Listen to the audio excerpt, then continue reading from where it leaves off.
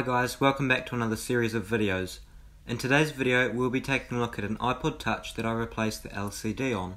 Early last year I bought this iPod Touch 4th generation off a mate at school for $10. The glass was smashed and only half of the touch screen digitalizer worked, making the iPod unusable. I ordered a new screen off eBay for $7 with free shipping. After removing the broken screen and glass, I installed a new one. Taking a look at the back of the iPod, it is pretty scratched up. However, this is a common trend for iPods.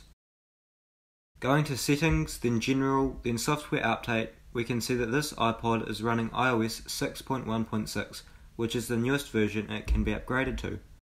Putting this iPod next to another iPod 4 with a genuine screen, we can see the replacement screen is a little bit more washed out and faded in certain angles, although the overall quality is pretty good for the low cost.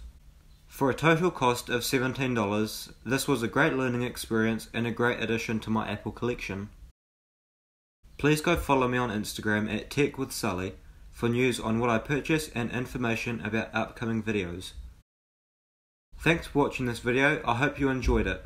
Don't forget to hit the like button and get subscribed to keep up to date with all of my videos.